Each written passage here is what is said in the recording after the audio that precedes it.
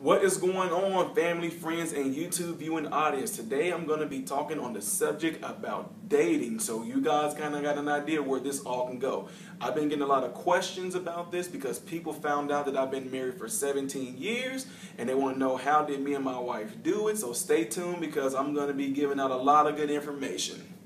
And as you guys know, a lot of times I like to have a little fun as a little attention getter, so here goes some clips for you. What's the problem, Pam? I have tried to be nice to this girl, but you know by now she should have come over here to Brooklyn to meet me. You will not believe it. She sent me a text message. A text message.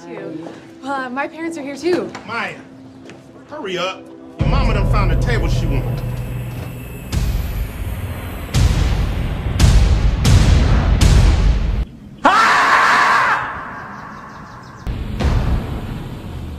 How do you know this person? Dad, this is Doug, a guy that I'm dating. Oh.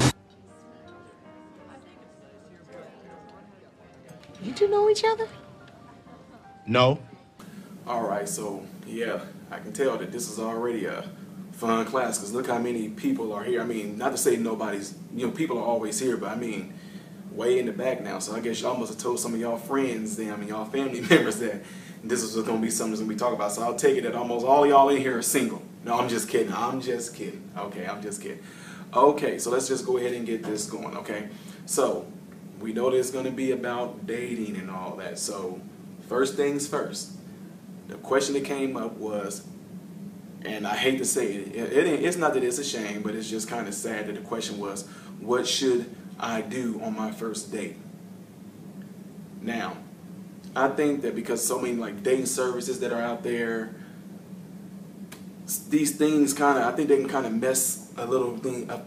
I think they can mess the way your thinking process works up. And what I mean by that is, there was a time where meeting somebody, you met them out and about. There was no profile page to where you had to see this person in their most prettiest looking, most handsome looking, if you want to say it, with the best clothes on, they got their makeup on, they got his hair cut perfectly and all that stuff. Or the time that I was dating, everybody was already who they were. So most likely it was going to be like in a school or in a social area like a mall or definitely church, hangout centers, boys club, girls club, after school programs, things like that. Now, for somebody to ask what should you do on the first date, it almost kind of make me think that, for one, not to say that you're not, but it's almost like, well, you might not be ready for it. If you got to ask what do I do, then I'm thinking that you might not be ready to start dating yet. But at the same time, I could be wrong. But here it is. On your first date, it should be nothing but just talking. You know what I mean? Just talking. Like I'm doing to you guys right now. It should be nothing but talking. And I think what happens is that a lot of people put themselves in the mind frame that I'm getting ready to go out on this date, so that means I got to get myself prepared to start liking this person, so these feelings and stuff kind of get put in there. But what I actually recommend, if you got into the part to where you actually want to go out with this person, it's going to sound crazy, I think, depends on who it is, he should either go over your house with your parents, and I'm talking about teenagers, I don't care if you're grown too. I'm a grown man or I'm a grown woman. I'm in my 30s, whatever like that. I don't need to be taking nobody over my mom or my mom and dad house, my parents' house, whatever like that. If not, then what about going over to her friend's house or vice versa? She can come over to your mother and dad house, depending on your age. If you still live with your parents, 17, 18, 19, or you college age, you still live with your parents, yeah, bring them over there.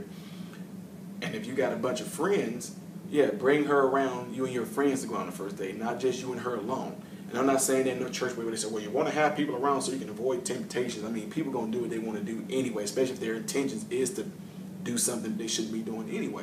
So anyway, let's get past that. That's not what we're going to focus on. The whole point is this. Okay, if you take her over to your parents' house where your mom and dad is, and especially if you might have brothers and sisters that's there too, it keeps you from being fake. So you know how it is. I'm not saying that people purposely go on dates and they are fake. I'm just saying on a date that you go on, you are, trying to show some chivalry. You're opening doors and pushing the chair up for her, doing things like that. But if you go over she comes over to your house and you're doing these things or you're acting out of character, your family members will call you on it. Yes, they will. They're either going to start snickering to each other or texting each other on their phone saying, look how this dude acting. Look how he acting. Look, he acting all bougie. He doesn't even act like that. And vice versa. If you're over at her house and you're around her parents and her, brothers or sisters, whatever you may have, and while you're sitting down and she's, oh, would you like some more water? Or would you like another roll? Family then will call you on it like, you don't even be asking your dad if he wants some more water. You don't ask me if I want some more water. You never ask me if I want another roll or something else to drink. So they'll call you on. So it kind of gives you a chance to see how this person's character really is versus how they would have been if you guys were off on your date on your own. So I can be, and then again, it keeps you from having to lie. I can sit there and puff up this whole thing about who I am, what I do, and all this and that. But if I didn't do any of those things, family will call you on it. Right. No, I understand that. I understand. Okay. The question was, some people are really not fake, and they really are like they are. I get that. That's not what I'm talking about, which I understand that. You're right. But what I'm simply saying is that in the world that we live in today, you got so many Facebook profiles, you got YouTube, you got, Instagram, all kind of different websites that people are taking pictures of themselves on, and they make themselves look so like they got it all together. And even in the profile, they can put in there how much money they make and all this and that. But if you go around that person's family, the truth is going to come out. Because the thing is, a picture, you can take a picture of yourself in your backyard by like a palm tree or something, and tell people that you live in a lavish life, near the islands, and that can just be a picture here in the city in your backyard that you bought a little palm tree from the store, but you took a picture by, so the image can make it seem like you actually are in a tropical environment. See what I'm saying? Just all these different elements that come into play. So yeah, I think that, the first date should be or with the parents' house. And another benefit to that too is, I'm just saying, young men, young women, this thing is, to me, I take it seriously, okay? The dating and all that, yeah, fun comes with it, but it shouldn't be pushed out there like the reason why you want a boyfriend or girlfriend or anything like that, because it's fun. Not saying that it's not fun, it is fun, but I'm saying the fun should be what comes with it afterwards. So in the beginning, like what I would teach my sons is that if they go on a date with a girl, either she's going to come over to our house for dinner, or he's going to go over to her house for dinner to meet her parents, because I want my sons to be able to talk to the parents, and so the parents can. I want the parents to grill my sons. I want them to, hey, so tell me a little bit about yourself. What are you planning on doing? Do you plan on going to college? Da da da da da. I mean, all these things can be taken care of at the beginning instead of having to find out later on after you didn't went past that. And what I mean by that, you like the person. Y'all went on your own dates. Y'all really like each other. Y'all digging each other. All of a sudden, y'all dating. Y'all are item now. And then here it is. You find out that he really ain't trying to do nothing with his life. Well, that could have all been prevented had you had brought him over to your parents' house and let your mom and your dad, not necessarily saying grill him, but just ask him questions. There's nothing wrong with that. So, yeah, I think that's a really good way to kind of get a lot of things just out of the way. You get to find out about a person real fast if you took them over your parents' house or if they came over to my parents' house. So, yeah, and then here's another thing. I had a friend about a year ago. He took my advice on this. I told him to do the same thing. Go over to her parents' house. He went over to her parents' house, and he's a nice guy, a really cool guy. And I told him the same thing. I said, it might feel weird. I said, but just, it's going to show a lot of maturity about you. Just when everything is kind of calming down, you can just say, the mother, you can just say, Mrs. such and such, you mind if I talk to you for a little bit? And just go out. She can walk with you. I know it sounds crazy, but she can, wherever y'all want to go, you can sit, go outside or in a different room and just ask this lady and tell her, hey, I really do like your daughter, but I'm serious about this. Can you tell me something that might be like a red flag? And depending on how the parent is, some parents will flat out just tell you, honey, you seem like you're a nice guy, or you seem like you're a nice girl, and they're going to just break your heart. They just had a boyfriend last week, or they just had a such and such. She has 7 boyfriends that she broke up with. So all these things be taken care of before you actually pour your emotions and feelings into this person. I know. Yes. So that's what I'm saying. That all those things can be taken care of if you do it from the beginning. And I don't care if you're in your 30s and your 40s. It's the same thing.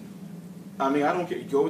pull the mama off to the side and just say, you know, your daughter, I really like her. Hey, can you tell me something? And vice versa, the son, you know, can act grill. The son can do the same thing too. Yeah. So like, what would I do if my son brought a girl over? See, yeah. No, see, it can be in my case, because it's me, it can be a two-way thing. She can ask me all the questions she want to ask me. She can pull my wife off to the side. She can pull me off to the side and ask me things about my son. And I'll just flat out tell them the truth. Because, you know, you're dealing with a person's heart. You know, you're dealing with emotions and all this stuff like that. So, yeah. So, in person, okay, for the viewing audience, the question is, what would I do? Or what would I say if my son's brought a girl over to the house for a date? Okay, so what I would do, I would ask her all kind of questions. I ask her, you know, how she's doing in school. Ask her, what is she planning on doing? Does she plan on going to college? You know, what are her goals? What does she inspire to do? What's something that you like? What's something that you love? What's something that you like doing that you would do it for free because you love doing it so much? And whatever that is, can that possibly be turned into a job? Because if it can be, then that's one thing you can probably go look for in college. Yes. I mean, that's just me. I'm different. I'll say something like also, so if I was to talk to your mom or your dad, what would they tell me about you that might cause me to kind of be like, yeah. Because I would communicate.